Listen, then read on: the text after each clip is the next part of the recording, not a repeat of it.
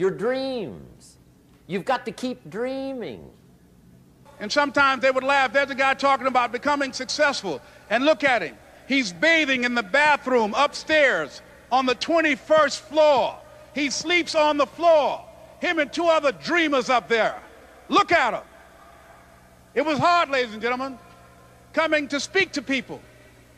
And I was facing financial difficulties in my own life. I was behind on my bills and my dreams, and I'm saying to them, you can live your dream.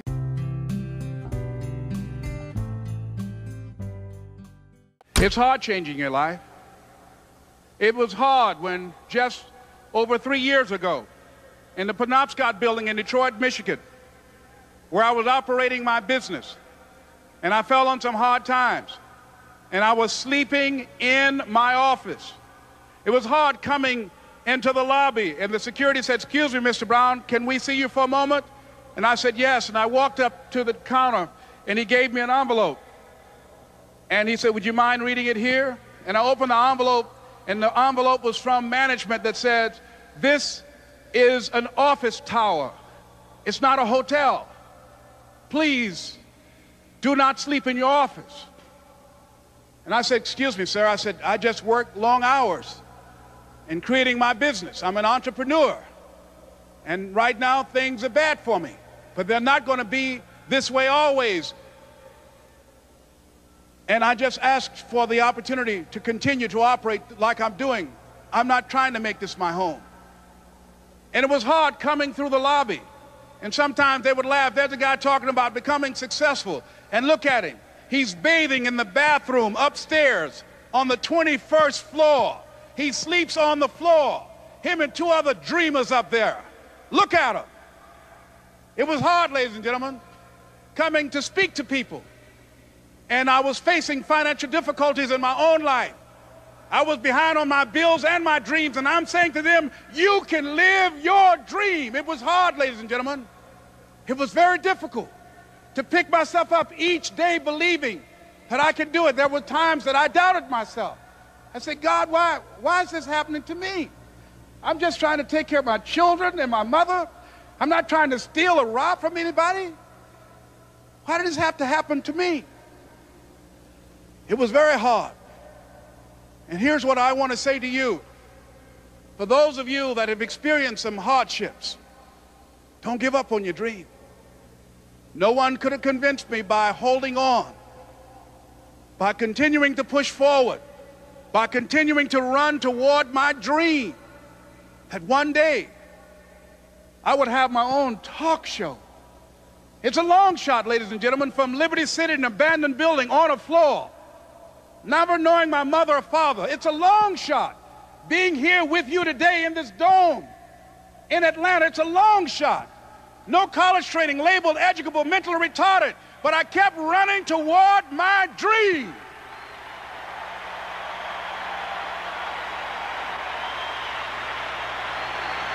Don't stop.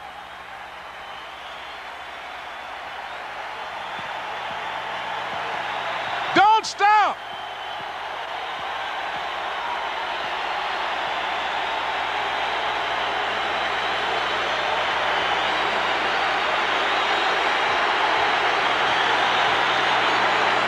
Don't stop running toward your dream. Now let me give you a little simple formula for goal setting. Okay? We take 2.5 hours on the weekend for the whole 10-year plan. We don't have time for that tonight. But let me get you started with a little simple formula Mr. Schoaf gave me. And maybe this will be helpful. First of all, I've divided goals into two parts. First is long range. Long range goals. That's your dreams. Your dreams for the next 3, 5, 10, 20, 30, 40 years. Actually, the rest of your life. Your dreams. You've got to keep dreaming. Ronald Reagan, president, said to the joint session of Congress a few weeks ago, the republic is a dream. And if we don't keep dreaming, we will lose the republic. Your better future is a dream for yourself and for your family. Where do you want to go? What do you want to do? What do you want to be? What do you want to see? You've got to dream dreams. There's a Bible phrase that says, without dreams and visions, people perish. You've got to have something to go for that inspires the heart and the soul. Dreams. From the children of Sanchez, it says, take the crumbs from starving soldiers, they won't die. Take the bread from hungry children, they won't cry. But without dreams, we all will die. You've got to dream. Don't lose your dreams for yourself, for your future, for your family. The dreams of love and enterprise and travel and doing things, becoming something unique on your journey here. Don't lose your dreams. Do some dreaming. That's long-range goals. You've got to have those. So that's number one. Here's the second part of goals, short range.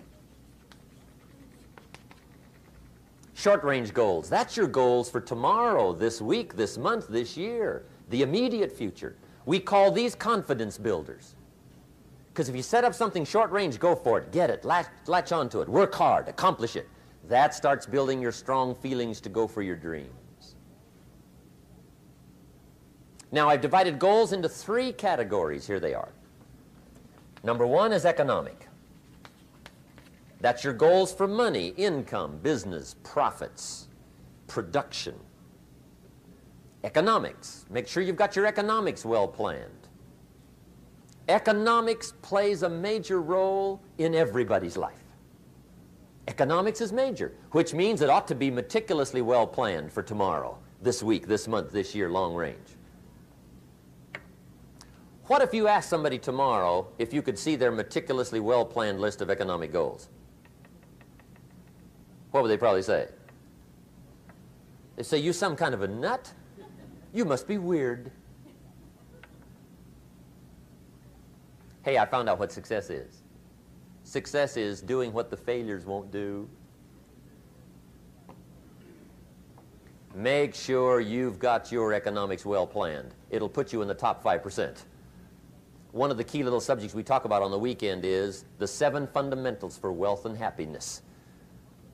And that's one of them, well-planned economics. It's a fundamental if you want to do well. Join the top 5%. Anybody in this room can join the top 5%, if you will. Okay. Now here's the second category of goals, things. Make a list of the things you want. And on my list of things, now I put everything. Little things as well as major things. Doesn't matter how small it is, it goes on my list. I used to just put major things, cars, homes. I don't do that anymore. I now load my list with everything. Everything. And the reason is, part of the fun of having a list is checking it off. That's it. Boy, at the end of the day, if you can go, got it, got it, got it, got it, got it, got it, whatever it is, right? You get into the habit. So load up your list, the things you want. Now, when you check off something major, celebrate. That's an important point to make. Celebrate your achievements. Live it up. Have a party when you reach something you've worked for a while. See, we all grow from 2 experiences. One is called the pain of losing. The other one is called the joy of winning. We need both of them. Amplify them as much as you can, which also means make losing painful. If you set up something, fooled around, didn't get it, put it on yourself. On the other side, if you did get it, congratulate yourself. Self-congratulations is a sign of maturity. Seeking congratulations is a sign of immaturity. But hey, winning and losing, see, that's what it's all about. That's the name of the game. Now, some people lead such mediocre lives, at the end of the day, they don't know whether they're winning or losing. They got no clue. Guy's just going through the day with his fingers crossed. There's a better way. Okay, here's the third category of goals, personal development.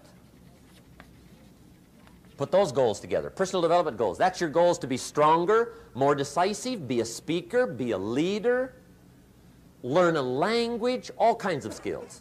Okay? The whole weekend seminar was designed to improve all your skills so that you walk away more skillful. And that's what you want, the personal development skills. That's what attracts, that's what brings good things to your life, the person you become more skillful. Now, this is quite a package to work on. Economics, things, personal development. For tomorrow, this week, this month, this year, long range. Okay? That'll get you started. Now, here's the simple formula for setting goals. It goes like this. A, work on your goals. That's step one. Work on them. And I've put the word work there deliberately. Setting goals is plain hard work. I don't want to kid you. We haven't come here tonight to kid each other. It's work. I know it's work. That's why a lot of people just let it slide. It's work. Many people work hard on their job, but they don't work hard on their future. They just let that slide. And the work involved is making plans. I know most people don't. I understand that. But don't let that be you.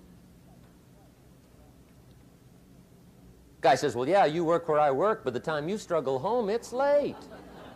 You got to eat a bite of supper, watch a little TV, get to bed. You can't sit up half the night. Plan, plan, plan. And the guy's behind. Good worker, hard worker, sincere. But you got to be better than sincere, working hard. You got to be better than a good worker. You got to be a good planner. Somebody once wisely said, the people who fail to plan are planning to fail. Well said. So work on your goals. Here's step two. Write your goals down. That's so important. I teach my staff around the world, put your goals in your journal. Because one of the major people you want to study is yourself. Say, here's the list of goals I put together 3 weeks ago. Here's the list of goals I put together 2 years ago. Here's some of the changes I made, rearrangement of my priorities. I scratched these off, I put these on, I've gotten these. Study your accomplishments, study what your desires are. Put them on paper, write them down. Here's another reason for writing your goals down. It shows you're serious about doing better. And to do better, you got to get serious. You don't have to be grim, but you must be serious. Everybody hopes things will get better. Everybody hopes. Poor people hope. That ought to tell you something. It means the future does not get better by hope. It gets better by plan. I used to have the affliction called passive hope. It's an affliction. It's bad.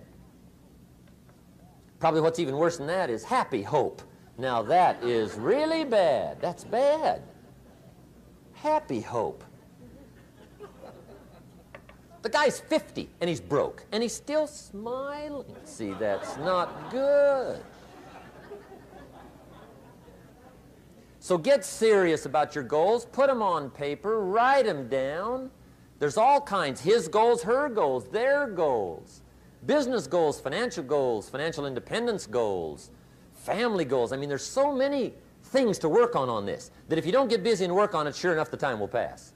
And sure enough, 5 years from now, you'll wind up where you don't want to be, wearing what you don't want to wear, driving what you don't want to drive, being what you don't want to be. Now's the time to fix it. Now, here's the third step to your goals. Check the size of your goals and the kinds of goals. How big they are, what kind they are, affects you. And here's one of the important phrases of the evening. Your goals are affecting you, whatever they are. Your goals affect your handshake. Your goals affect your attitude, personality. Your goals affect the way you walk, the way you talk, the way you dress. All day long, we're being affected by our goals.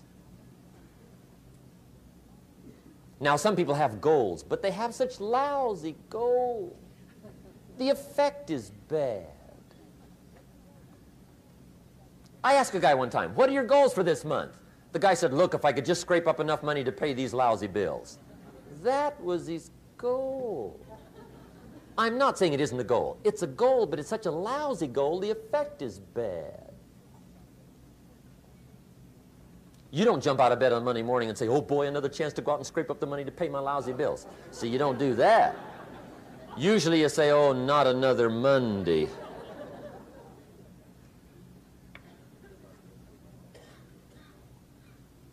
And some people have so given up on life, they have joined the thank God it's Friday club. How sad.